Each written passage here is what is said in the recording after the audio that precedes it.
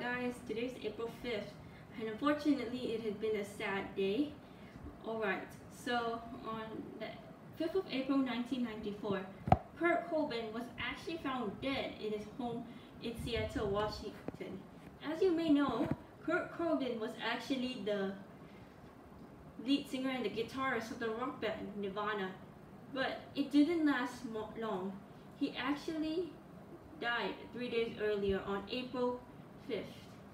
So eventually it is ruled that Cobain was actually found with a shotgun across his body. It was actually visible to a gunshot wound on his head. There was actually a suicide note that Cobain had died by suicide. So eventually what I was going to say is that Cobain left rehabilitation, Eventually what I was going to say is that it's really very scary, and I know that Nirvana actually has been around for 7 years, but due to the figure of that kind of thing, Kurt could have just committed suicide, and he apparently had a habit of drinking alcohol and addiction to drugs. So what I was going to say is that Kurt Cobain did suffer depression and wants to kill himself. Like, it's really scary. It's a very scary thing. I know why Kurt Cobain wants to do that is because Kurt Cobain just loves those kinds of things, but sometimes the alcohol and drugs could have meant that Kurt Cobain would have just hurt himself.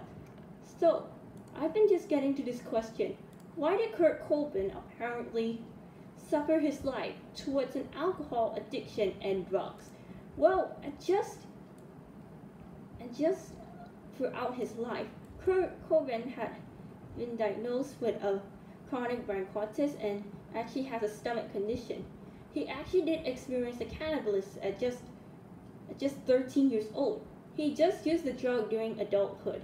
He was actually prone to an alcoholism and amounts of drugs onto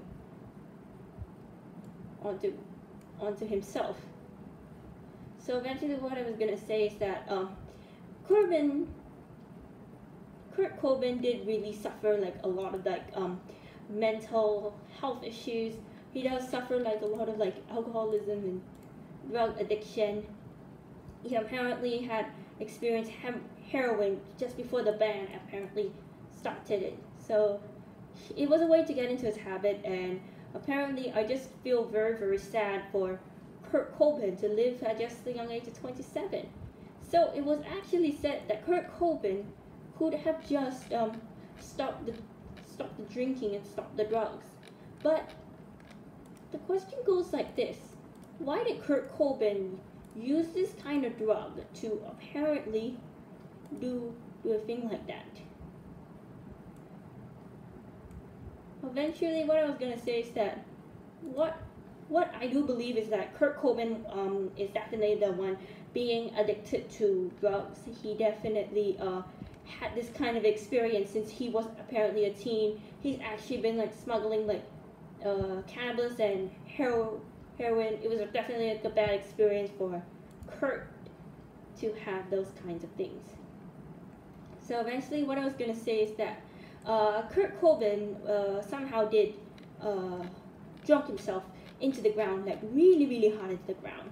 So when you do see the pictures of Kurt Cobain, he apparently does look way worse in his 30s, 40s, or maybe 60s, because he's been drinking a lot of alcohol. He just went for rehabilitation, but sometimes this kind of thing won't work for Kurt.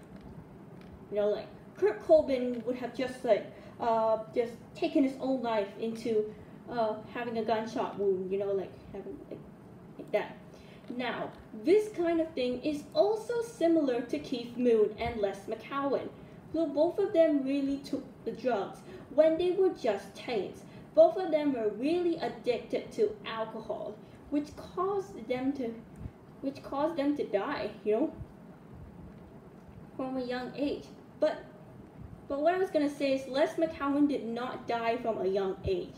He died at just 65 years old from a heart attack.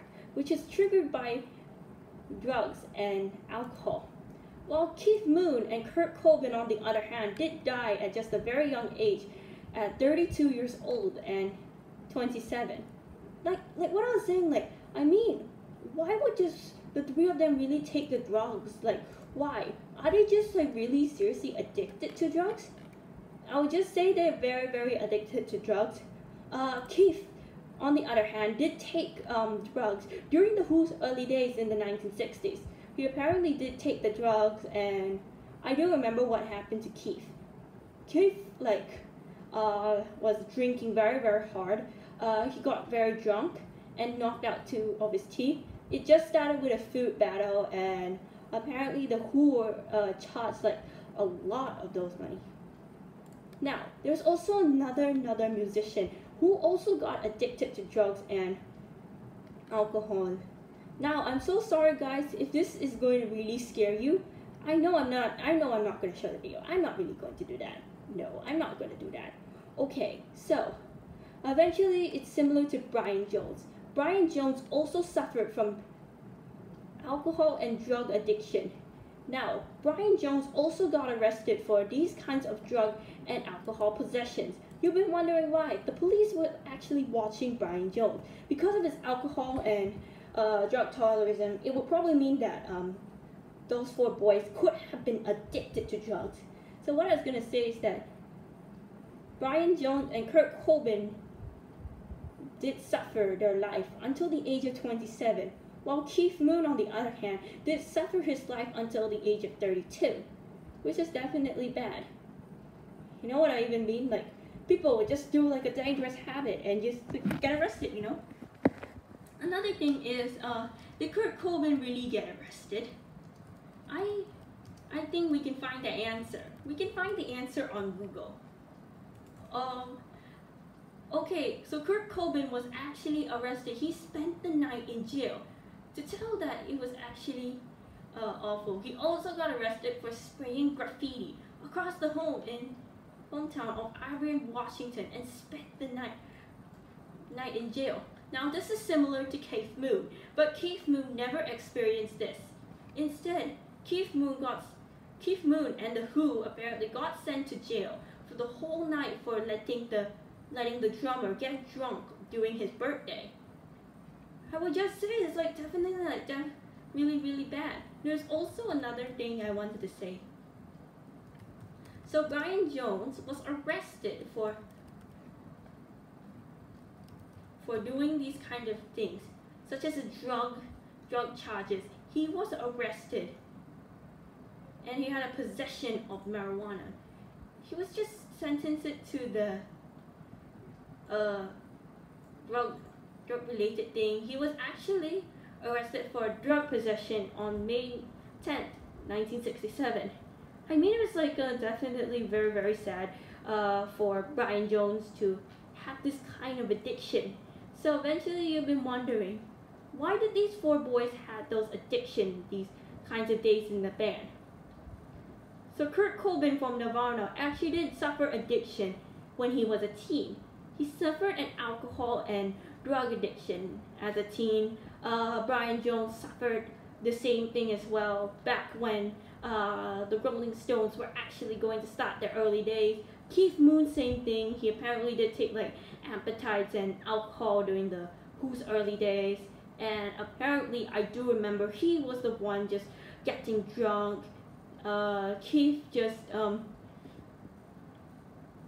tries to control himself. It is a very, very dangerous habit for people to drink alcohol, especially if their blood is very high. I'll just say that alcohol isn't the correct choice for people who want to suffer their life through this kind of behavior. Now, what I was going to say is that Keith Moon just drunk himself right into the ground. He apparently just say if he wants to drink alcohol, it's he's totally fine with it. He just wants to drink it, you know. Then actually we have Les McCowan. Les McCowan also suffered from the same thing. He suffered a very, very bad alcohol addiction. He also had a possession of drunk driving, just in case he wanted to just kill a woman at a birth. Fortunately for that, Les apparently did take the rehabilitation thing. And you've been wondering, how many like singers really did do all this? Well, a lot of them, a lot of them. They'll just say like, oh, I just want to like do something like that. I want to do this just because of that. No, it's never gonna work that way. It isn't gonna work that way for an alcoholic person. Because of this, I'll just say that this is like the kind of thing that happens a lot to people, especially when people do get drunk. They probably just say like, oh, they want people to be drunk, Now, I don't actually like kind of believe in these things, but I've noticed from my experience from that, I've been reading about these musicians, Brian Jones, Keith Moon, Kurt Cobain, and Les McCowan. I know their lives hasn't been cut short, except for Les McCowan, because Les McCowan did live until 65, while Kurt, Keith, and Brian lived their lives from 27 to 32. You know what I even mean? Like, people just do a thing like that. They probably just say like, oh, they want to just get over it. They just want to like do the things they want to do. If they seriously can do like another alcohol like addiction and abuse, it wouldn't be okay for them. It wouldn't be okay to like force someone to like stop the habit, like that. It could have been that Keith, Kurt, and Brian would have just stopped the addiction and go for rehabilitation, like rehabilitation. It can really help someone in order to stop the addiction for alcohol abuse. So eventually what I was going to say is that this kind of behavior, what these three boys did, it's a very, very bad habit. It's somehow not okay for a person to do it. If you think the person is going to have this kind of behavior, it's like never going to work for them. You just have to just say like, just stop already. If they don't stop, you can just try to like fire them and kick them out. But unlike Keith Moon, on the other hand, John Entwistle and Roger Daltrey threatened to fire Keith, but this thing can make his life worse. They had put the band back. They had to put the band back where Keith Moon was the king of distraction. However, Pete Townshend says if firing Keith Moon would have been worse for him, then he would probably go into another meltdown. But Pete Townshend also warned Keith that there will not be any tours unless he stops drinking. This is like getting very bad to see like three musicians who are boys just having this kind of addiction. You know who also had the addiction as well? Janis Joplin. Janis Joplin did, however, just did something a bad thing. Like she got arrested for doing something like this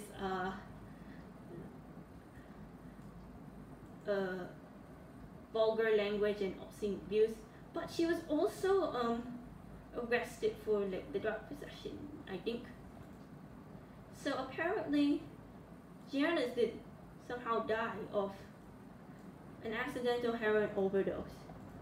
So eventually what I was gonna say is that it was really sad for those kinds of singers to like seriously die at just a very young age. It would probably mean that people would just have to go to rehabilitation and they just try and figure this thing out, you know what I mean? Alright, I think that's all for now, and I want to apologize to Michael. I want to apologize to everyone. Alright, I'm so sorry for this video. If this is going to scare you, alright, I don't know about it. I don't know. Maybe it's very, very scary. I don't know. But anyways, I think that's all for now, and I'm so sorry about this. And I want to say I'm sorry, Michael, for making this video. I know I didn't steal it, but this kind of thing is a very, very scary thought, okay? Just please be warned, guys. What I really did say, I'm not going to show the picture, okay? I'm just going to tell it in my own words, but it will not give me anything, okay? But anyways, I think that's all for now, and this is me signing off.